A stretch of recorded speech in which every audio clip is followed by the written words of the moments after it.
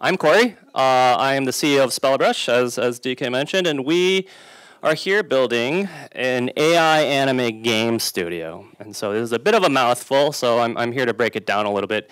AI anime game studio, we can start with the first part, like what exactly do I mean by AI anime?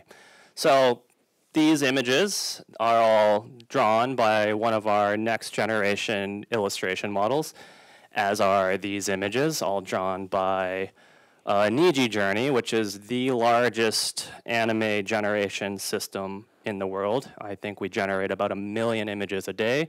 So in the time that it's taken for me to come up on stage, it's probably 50 to 100 new waifus and husbandos have been created. Literally, we have probably at this point one of the largest production diffusion research teams in the world. And we probably outspend everyone on anime research specifically by about an order of magnitude with a very large number of GPUs, TPUs, and other related resources.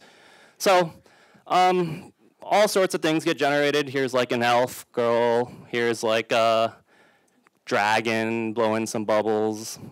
Here's a centaur. Here's a man with some bread. Here's a cat.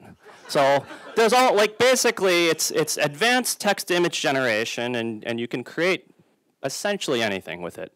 How did we get here? Why is there a picture of a cat with a gun in a cup? Our team started off, well, from DK's intro in a B in a games class, but more specifically, as a small studio, art is very time-consuming and very difficult, and so we had built a lot of advanced tooling for our creative director in order to accelerate her workflow. So seen here is a very early prototype, circa about 2018, on a generative adversarial network to do automatic colorization, where the artist is drawing on the right side, and on the left side, we're trying to actively predict final colorization. This since advanced, we ended up making a meme site in about 2019 called Waifu Labs, in which now the characters are actually being fully drawn by one of our generative adversarial models. And then now, obviously, with modern diffusion-based techniques, we can draw entire pictures, and we can integrate these into our creative pipeline and our workflows. So given all of this, what should you do with the tech? Because there's a lot of different directions you can go. Kind of, as the studio part hints, our bet ultimately is well, given the technology, we should make games, because ultimately, that's what we want to do. We need to avenge this bee. But more specifically, we should make AI native games, because our team, through the past 5 years, has built up an extraordinary amount of expertise on actually training large-scale foundational text-image models, both in the generative adversarial and as well as the diffusion era.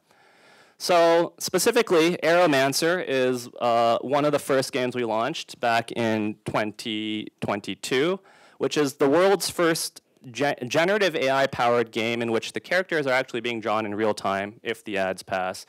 But this was launched where players had unique characters that were being created on the fly and integrated actually in the gameplay itself. We can go back to the slides. Yep.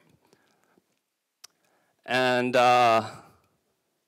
so we are currently in production on our next game, Project Crown, which will now advance from the GAN era into the diffusion era, and we're hoping to launch this at the end of this year. So that kind of bridges how we are both an AI anime team as well as a game studio, and we are also hiring. So we are a relatively large team now, 20 people, spread across 2 offices, one in Tokyo, obviously downtown Akihabara for all the otaku out there, and downtown SF, next to the Forthinking Caltrain. And specifically, we're hiring a number of roles. There are maybe 4 of you in the room for whom, Konosuba Aqua standing on top of about 1 petabyte worth of flash is very compelling. And for those of you, you should come find me in the yellow rain jacket. So engineers, AI researchers, as well as game development staff. So thank you.